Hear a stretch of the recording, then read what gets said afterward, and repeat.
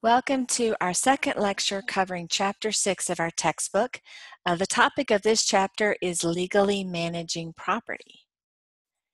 And as you can see, there are 5 topics. In our first lecture, we covered, let me make this a slideshow. In the first lecture, we covered an introduction to property. We defined a lot of terms. We talked about how one goes about purchasing property and how one, as of course part of purchasing the property, how one might finance it. In this lecture, we'll talk about leasing property, which is of course an alternative to purchasing. We'll actually compare the advantages and disadvantages to leasing versus purchasing. And we'll also talk about intellectual property, which is a special type of property. In the earlier parts of the lectures, we've talked about personal property and we've talked about real property, and now we'll be talking about a third type of property, which is intellectual property.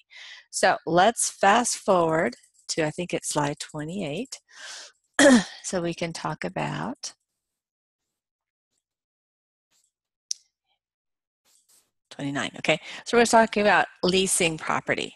And obviously as a hospitality manager, you may be the person who is leasing property to someone else, or you might be the person who is leasing the property for your own possession. You're leasing it from someone else. So what is a lease? Well, it's a type of contract. Much of the contract law that we've talked about in previous lectures apply to leases, but there are definitely some twists with leases that don't apply to all types of contracts. So it's a good practice to have legal counsel review a lease before you actually sign it.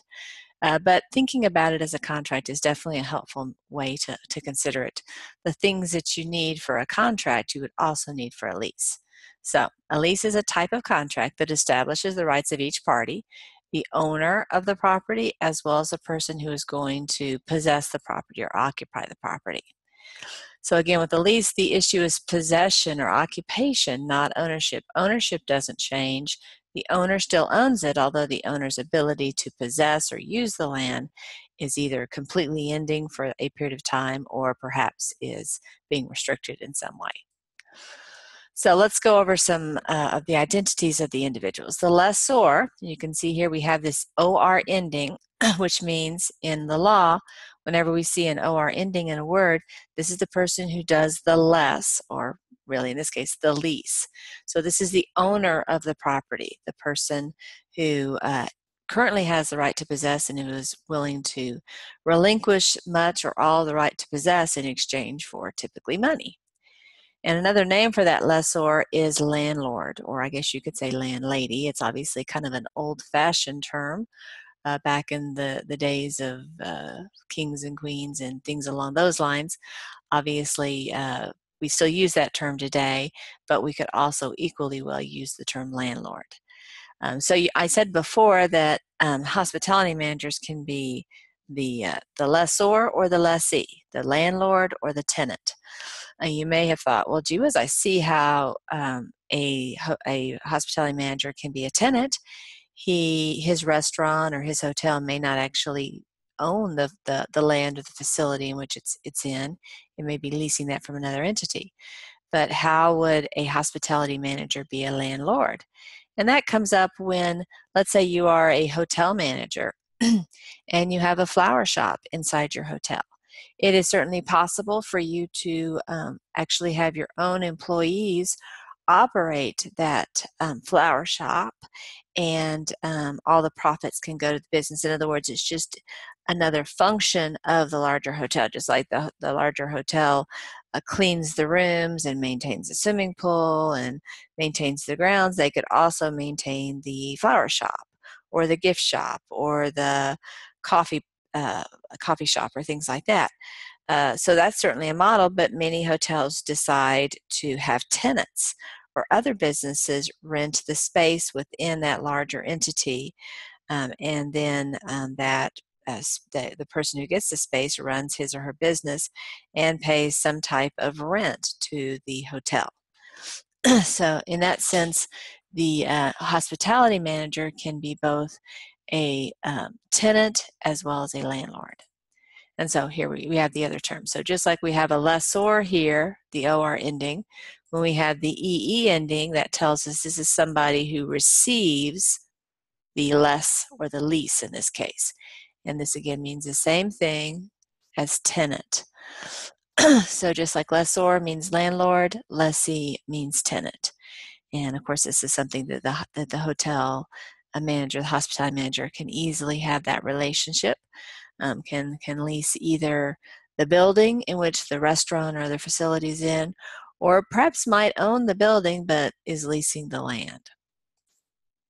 So let's look at some features of leases that are likely to be important to the owner of the land, to the lessor or the landlord.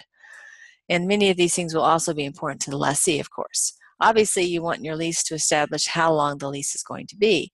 It's likely to be for a set period of time, but there may well be a provision in the lease that might trigger the earlier ending of the lease, or that might cause the lease to automatically renew during a period of time. So this isn't necessarily a particular number of months. It can be a more complicated equation to figuring out how long the lease will last. And obviously you'll want to have the amount of the lease. Typically leases are paid on a monthly basis. Wouldn't have to be, but that's certainly the most common way that these are handled. Let's talk about net, and triple net. Okay, so when a lease amount provides for some amount of rent, it may be a net agreement. And in that situation, the lessee pays the rent as well as the taxes on the land. Then, of course, the rent arrangement can be net, meaning the lessee does not pay taxes, or the lessee pays taxes and insurance. And you can have a triple net situation. This is very common, very likely to be the arrangement that you see. In that situation, we see that the lessee pays taxes, insurance, and maintenance on the property. So really, the landlord is not involved in these functions in these particular situations. A fourth way to have rent apportioned doesn't involve a flat amount of rent. Instead, it'll be on a percentage basis. So whatever the tenant sells, let's say the tenant has a dress shop or maybe a restaurant, and the tenant has a certain amount of gross revenue, well, that tenant will pay a certain percentage as the rent that he or she pays. Now this of course means that the rent will vary from month to month. It will also require a certain degree of accounting, because you as the landlord would want to see what the tenant's books look like, and you want to make sure that the tenant isn't running, say, 2 sets of books. Usually these are not very common rent arrangements, and oftentimes when they exist, it's because the landlord wasn't able to negotiate a better arrangement. Maybe there's a glut of places for rent, and so it's kind of a renter's market under those circumstances. So I wouldn't count on being able to get a percentage lease in most cases. I heard at one point that Willow Bend Mall was offering percentage leases to its tenants. So they're sometimes available, but it would usually be a sign that the landlord was not prospering. Keep in mind that when you have a percentage lease, it's not a percentage of profit, it's a percentage of gross revenue. So it could be that the tenant is still losing money, but still has to pay some level of rent. So you want to document however the rent is calculated and what responsibilities, in addition to paying the rent, that the lessee is going to assume. You'd also want to establish what the subleasing rights of a tenant are going to be. Let's flip over and just see what the term sublet means. And again, this is sub. I'm sure familiar with this term. Sub means under. For instance, subway, submarine. And let in this context was referring to a lease. So to lease under. You are the tenant, but you want to become the landlord. And you are then to establish another tenant underneath you. Let's look at it from the residential perspective. I rent an apartment for 12 months and from my landlord. 6 months into my lease, I need to move to another location in another city. Well, I might want to sublet the apartment for the remaining 6 months to somebody else. Of course, I'd want to look at the terms of my lease to see if that is agreeable or not. Many times it's not permitted under the terms of the original lease.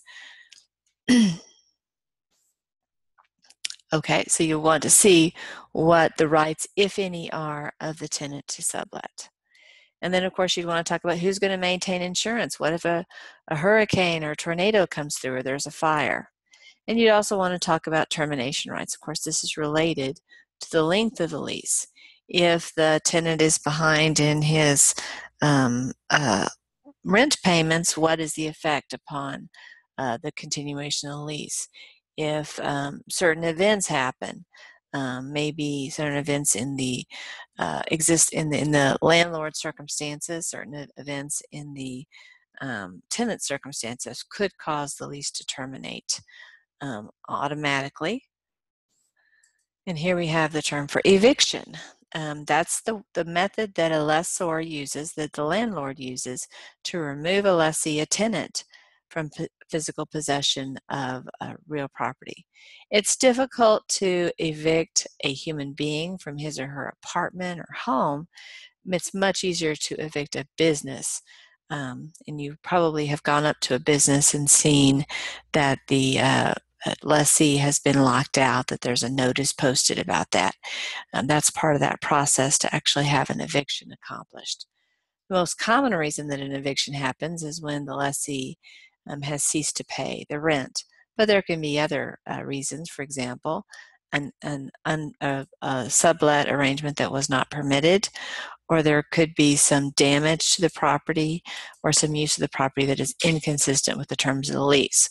Let's say I am a or a owner of a respectable shop strip center in a conservative part of town, and the other tenants are a donut shop, a dry cleaners, and a dental shop.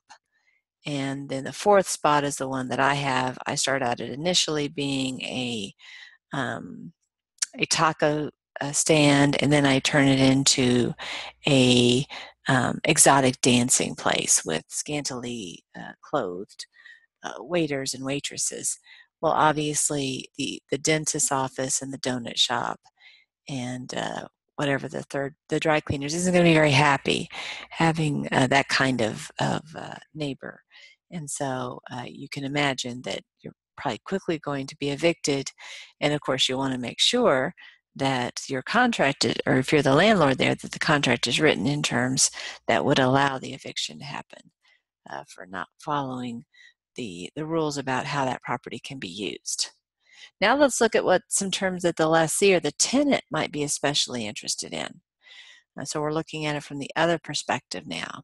So we would be interested in what representations the landlord has made about the property. What the condition of the HVAC unit is, things along those lines.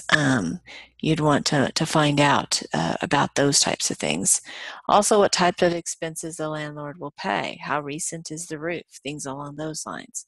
And how will the terms of the lease be renewed, and can they be renewed? Sometimes they can't be renewed, or sometimes there is an equation that is established in the lease that establishes how future rent increases will be handled. Sometimes they're not established in that way. It's not unusual for restaurants and other businesses to close at the conclusion of their lease, simply because the rent has increased significantly. And so the business that once was perhaps profitable and successful can no longer be profitable or successful with the higher rent. And of course, in this case, the landlord is hoping to get another tenant in place that will be able to pay that rent.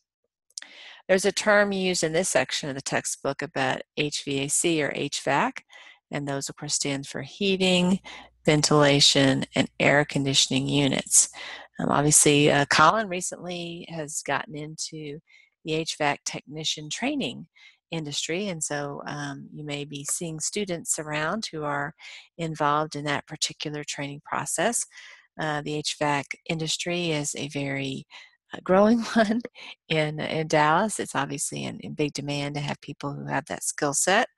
and people who do that are typically well compensated. Obviously, the working conditions can be challenging because you're usually not in air conditioning. Oftentimes you're in attics and other uncomfortable places in the hottest times of the summer.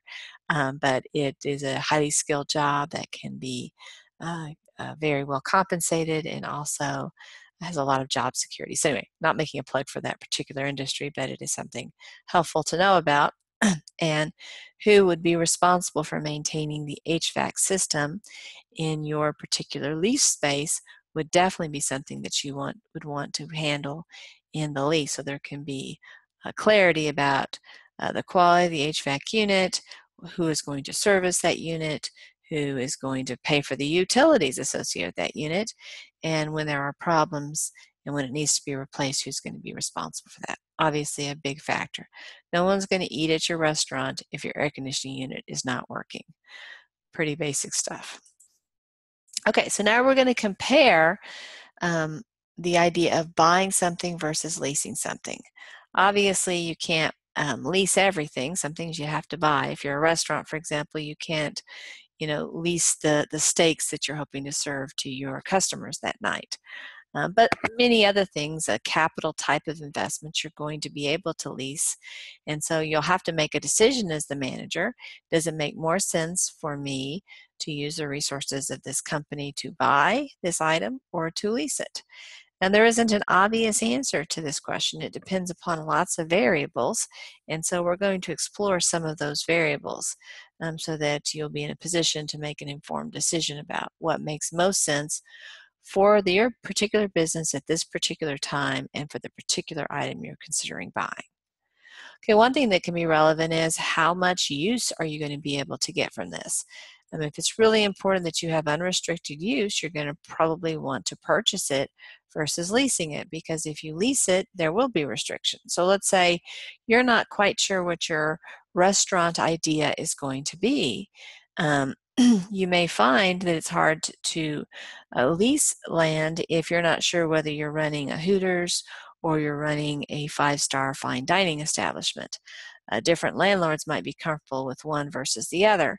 And so now, of course, when you get to the point that I definitely want to run a brunch place, then maybe it becomes less important that you actually purchase the space, because now you know exactly what you want. And so it's okay that you are no longer able to run a Hooters, or you're no longer able to run a bar or something like that, because you're not interested in running that type of thing. So purchasing becomes more important when you are wanting to keep options open in terms of use, and leasing becomes more of an option when you have a more focused in use. Another can have to do with the tax treatment or the accounting treatment that the cost of making that purchase, that lease, is going to be. If you pay cash for something, you're going to be able to depreciate that item under federal and state income tax rules. Let's look at what depreciation is. We know what appreciation is. Appreciation, everyday conversation, of course, means that you like something, that you think it has value. But from an accounting perspective, when we say something appreciates, we're saying it increases in value. You hope, for example, that your house appreciates in value. Maybe it's worth $200,000 today if you own it. It would be lovely if in a year or two it's worth $220,000. That means it appreciated by 20%. Not 20%, 20,000 by 10% in that case. But things, unfortunately, can also depreciate in value. An example would be a new car. Let's say you buy a new car for $20,000. Well, the second you drive it off the showroom floor, it has fallen in value, and it will continue to fall in value for, until it's very, very old, and then maybe it becomes an antique and it increases in value. So depreciation is the nature of most items that you purchase other than land. And so when things depreciate, typically an item has a life cycle. So for example, if you buy a cash register for your restaurant, that cash register isn't going to be in working order 50 years from now. Maybe it has a life expectancy of 10 years. And so let's say you spend $2,000 for that cash register. Well, if it can last 10 years, then you would try to spread out that cost over those 10 years. So that would be $200 per year would be kind of the schedule that you would look to. Well, the schedule for depreciation is pretty much established, and it's not unusual to have an item that's fully depreciated in value, but you continue to use it because maybe it has experienced less wear and tear, you've been more careful, or you're just willing to use things that aren't in as good a working order, maybe because you're frugal or something along those lines. So again, this establishes the structure for depreciating it for tax purposes.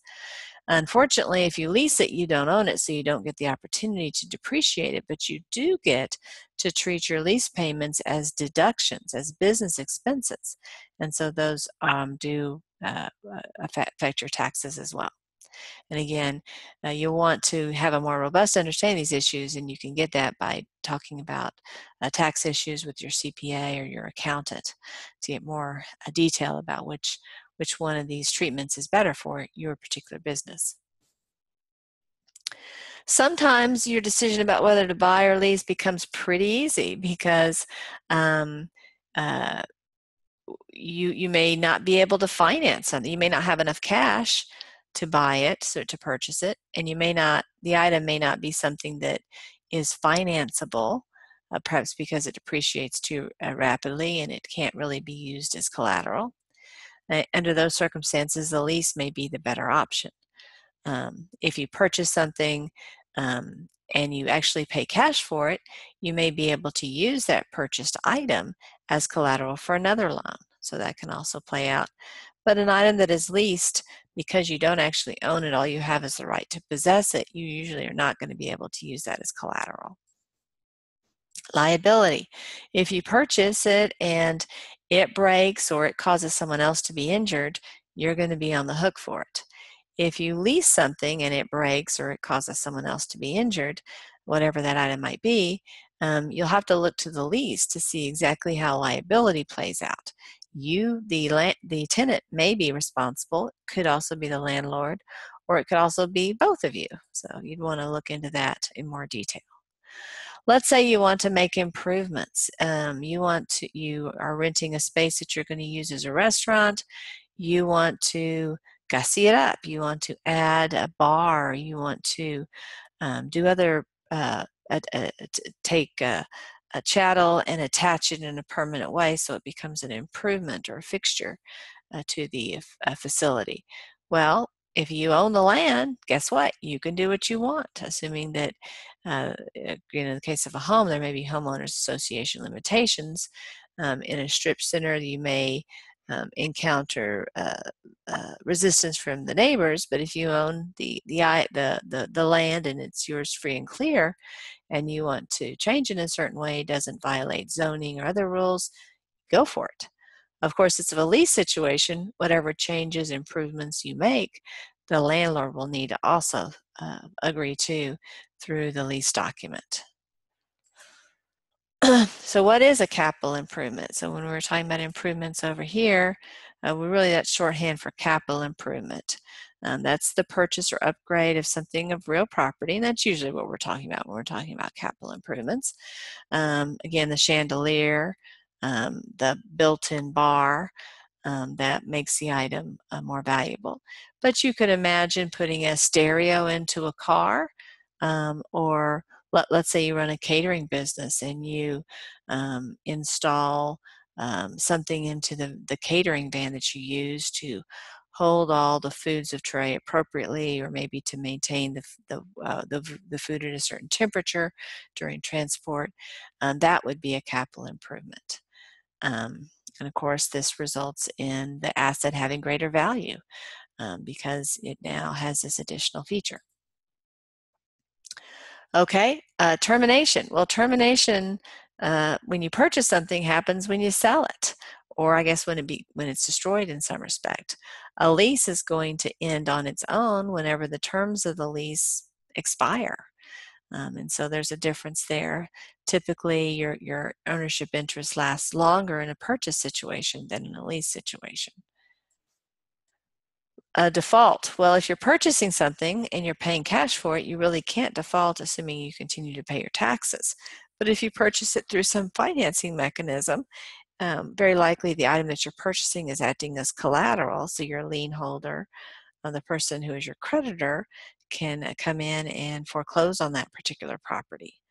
If you lease it, again, it's a similar situation to some extent. If you stop paying your rent, then the lessor can eventually evict you and sue you for whatever rent that you haven't paid.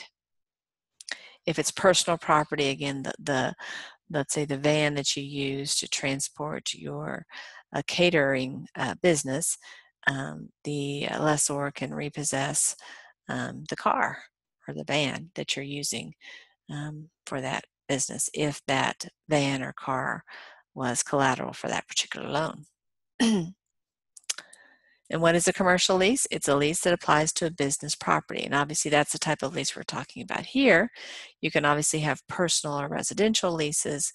Those obviously don't have a business implication for at least in the hospitality industry. Okay, so that's our conclusion of the topic of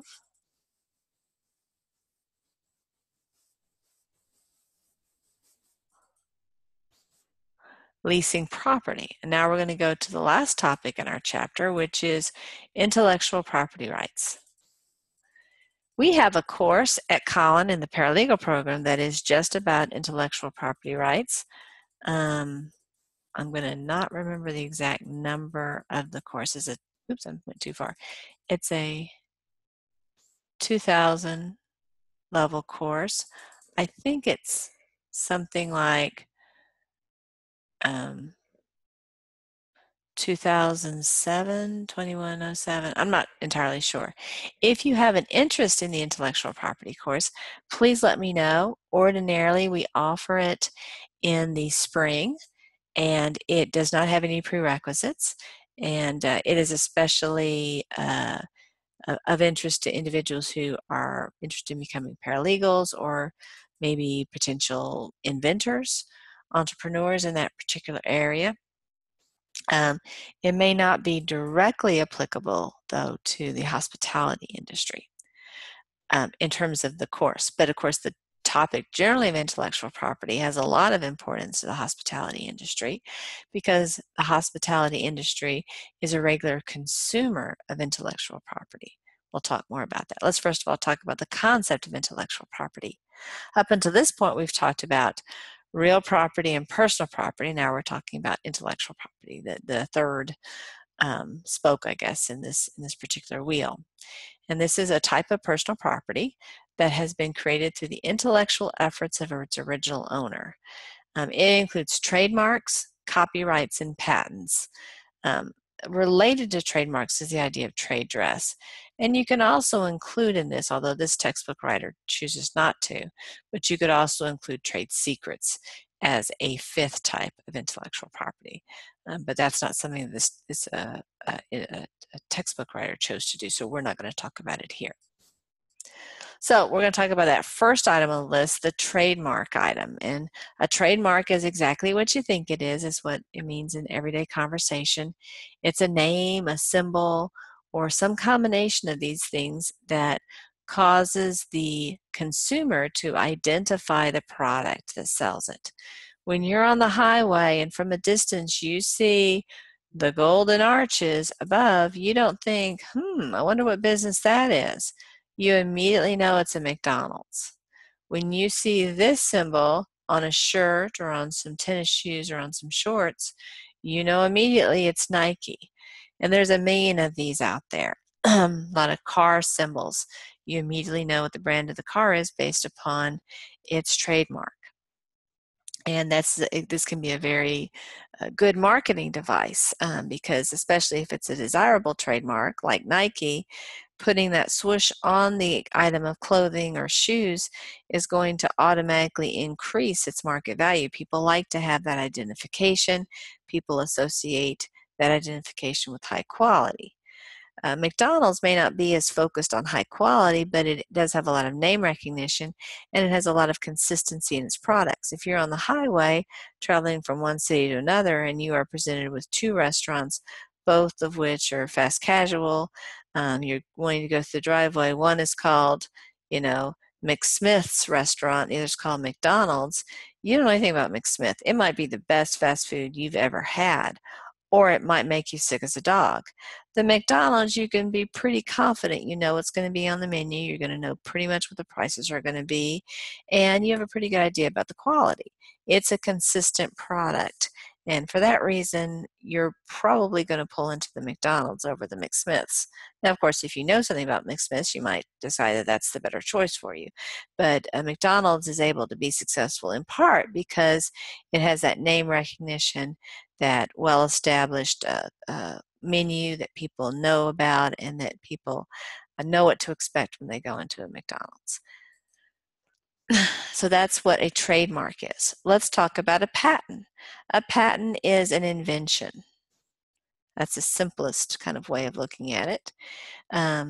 But I can invent something, and if I don't apply for a patent, I don't have any particular rights to stop other people from using my great idea. So it's very likely that I will file for a patent. And of course, when I file for a patent, I have to file it with the U.S. government, the Patent and Trademark Office. And in fact, we have a Patent and Trademark Office here in Dallas for this several state territories. So we're kind of a regional leader in patent law in the Dallas-Fort Worth area. Anyway, I apply for this patent to the government, and if I'm successful in my application, then I will be able to have a monopoly on the use of this patent for a 17-year period of time. It's a little bit more complicated, the equation, but the short answer is 17 years. At the end of 17 years, then anybody can use my patent.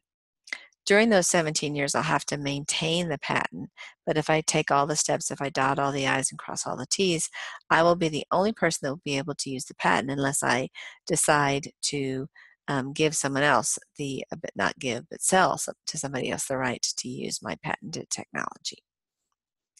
This, of course, is a very complicated area. My very short discussion of it doesn't really do it justice, but at least introduces the idea to you.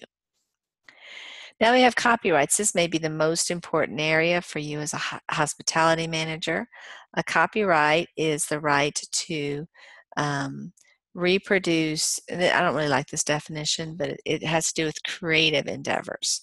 When a person creates something, and again, we're usually talking about some kind of artistic, think of that word in a pretty broad sense, artistic endeavor. So if I write a poem or a book, if I make a painting, if I write a song, if I record the song, if I act in a play, if I sing a song, if I play my flute or my bassoon or something like that, all those would be creative endeavors. They don't have to be artistically fine. I mean, I'm a lousy singer, but if I were to record myself singing, as bad as it would be, the law doesn't really make judgments about, well, Groover, you are such an awful singer. That is not creative. That is just awful. We're not giving you a copyright. No, they don't evaluate it and say, well, when Rhonda Fleming sings, that's art. When Cynthia Groover sings, that's awful. Both of us would be entitled to a copyright, despite the fact that one of our performances would be worthless. So the legal system doesn't make artistic judgments. Also, what I am creating doesn't necessarily have to be artistic. I might be writing the world's most boring book about the world's most boring topic. I may just be reciting facts, but I chose what facts to include, and I chose what order to present those facts. So even though it may be a boring recount of, or maybe a boring manual about how to do a certain task on a computer, or how to change the carburetor in my car, something that doesn't seem at all creative, I'm still I'm writing something out, I'm giving some type of instructions that would be eligible for copyright. And this is, as I said before, this is the one that may have the greatest impact upon you as a hospitality manager, because if you want to, very likely in your restaurant or your bar, you're going to want to have some ambiance music in the background. You might have that to cover up the kitchen noises or the chatter of other tables. You might do it to establish that certain mood or feel in the restaurant. Let's say your restaurant is an Italian restaurant, so you might want to have an Italian opera playing in the background, or maybe you are having a Polynesian theme for your restaurant, so you might want to have some sounds of the ocean, of waves lapping at the shores to kind of create that feeling that you are in Tahiti or someplace like that. If in that case you for an artificial sound maker, you might not actually have a copyright issue, but let's say that there's some music associated with it, some man-made or woman-made music for that matter. You would need to have the right to use that music. And in order to do that, you're going to have to pay. If you obviously have professional musicians who are in your hire, then you're paying them to produce those particular songs. That's pretty obvious that you're going to do that. But if you decide to put a CD in, or you decide to turn on the television, maybe to play that NFL game on Monday night that you think people will want to come to your bar to watch, or perhaps it's playing even a radio station. All of those things can have copyright implications, and since you are doing it not for personal viewing pleasure, but for a purpose, you have to make sure that you are following the rules about paying for the use of that copyrighted information. So who is the copyright owner? Well, of course, that's the person who owns the right to that intellectual property. Usually it's going to be the person who wrote the song or performed the song or wrote the book or whatever that particular item is, but the initial copyright owner could sue it to someone else. Now, there are times where the non-owner gets to use that copyrighted material and doesn't have to pay for it. That doesn't apply that often to hospitality industry individuals. Many times this has to do with using the materials, say, in a review, maybe for journalistic purposes, or perhaps for educational or scholarly purposes. So for example, if I wanted to, at this moment, play an excerpt from a popular song, and I only took, say, a 5 or 10-second excerpt from a popular song, and I say, I'm playing this so you can understand that this is what fair use is, well, I'm doing it for educational or scholarly purposes. Similarly, let's say I had a blog where I reviewed movies, and I might play a little excerpt from a movie, to give the audience of people watching my blog an opportunity to get a sense as to what I'm talking about when I describe these characteristics of the movie. Well, that would again fall into the fair use category. Would a hospitality owner be able to use that fair use idea? Perhaps. One way I could see that it could become relevant is, let's say that you are having some kind of entertainment at your facility, and so you might have some excerpts from that entertainment available, maybe so that guests can say, hey, we're having the stand-up comedian Bob Smith be here, and you might play some excerpts, a couple of his jokes. And so people walking by who hears the jokes, they might say, oh, wow, Bob's pretty funny. I think I'll attend that event. So it can be used kind of for advertising purposes. That might be a fair use situation. Of course, if you played, a 2-hour excerpt of his stand-up routine, that wouldn't be a fair usage. Probably you're going to discuss advertising issues along those lines with Bob when you negotiate the contract with him, because obviously it's probably in Bob's interest to get as many people interested in seeing a show as you can. So you probably both have an interest in some kind of fair use of his material. You might also be a situation in which, let's say, you rent some space in your hotel for, say, wedding receptions or bar bat mitzvahs or conferences or something like that. And from time to time, the people renting the facility may want to have entertainment. Could be a magician or a clown. It could be a band or something like that.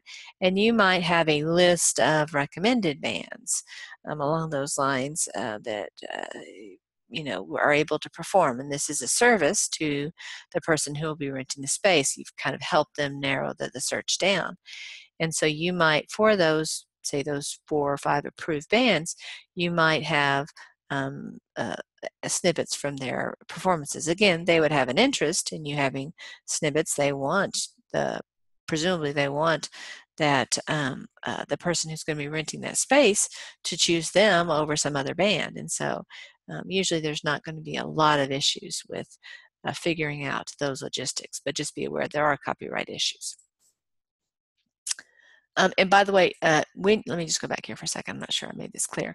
When you use those songs, or you broadcast that television show or whatever, there's lots of very technical rules about how much you have to pay or whether you have to pay at all. Many times it turns on the size of your facility, whether or not you have to pay and how much you have to pay. So just be aware that there's lots of variables in that equation. Trade dress. We already talked about trade dress a little bit. Trade dress is related to the idea of trademark. We were talking about trademark before. We were talking about the golden arches, the swoosh. But think for a second about the Starbucks cup. There isn't a green S on the Starbucks cup that is the trademark. It's kind of the whole experience. It's the cardboard sleeve. It's the particular type of lid that they use. It's the green mermaid type looking person. Any one of those, and kind of all those things together, when you see it, it tells you, oh, that's a Starbucks cup. But it's not just one of those things. You could maybe even remove one of those things and you would still have that Starbucks-y feeling about the item. And so it's a more amorphous, it's a broader idea, and it's sometimes difficult to define what makes that trade dress from one entity to another. It's pretty common for businesses to want to borrow or kind of be inspired by, we'll say, the trade dress of one company. Let's say I wanted to open up a coffee bar and I have been impressed by the success that Starbucks has had. So I might design my product line very similarly. I might, have that same cardboard sleeve, but I dye mine green, and I might use a similar lid.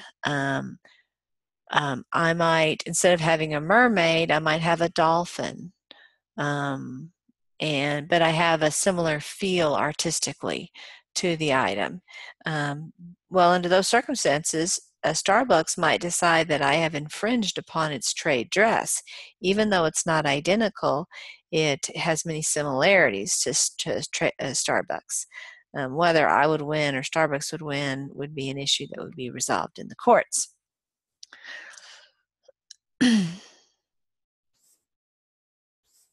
Okay, let's talk about public domain.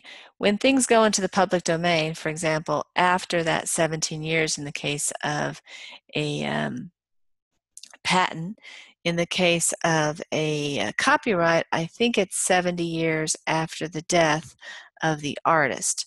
So if I create an artistic masterpiece when I'm 5 years old, and let's say I live to be 100, well, it'll be 70 years after my death at age 100. So the copyright for this item would be 95, because I was 5 when I produced it. So when I died, there had been 95 years plus the 70, that would be 165 years. On the other hand, let's say that I produced my great work of art when I was 99. I died the very next day, so 99 and 100 are 1 and 3/65, and then 70 years from that point. So then the copyright would just be 70 years and 1 day.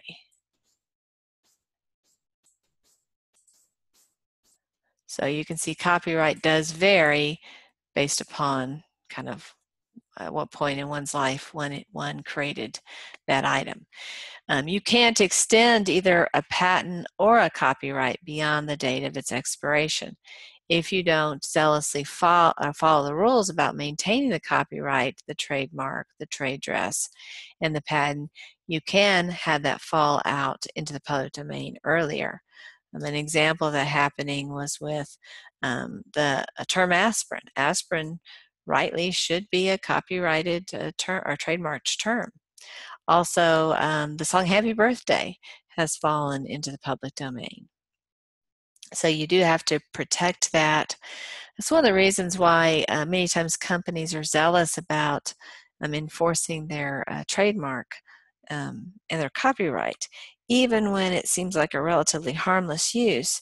If a company allows relatively harmless infringement, then later on they aren't going to be able to dispute or prohibit another type of infringement that they find more concerning. So you have to be consistent in order to maintain that intellectual property interest.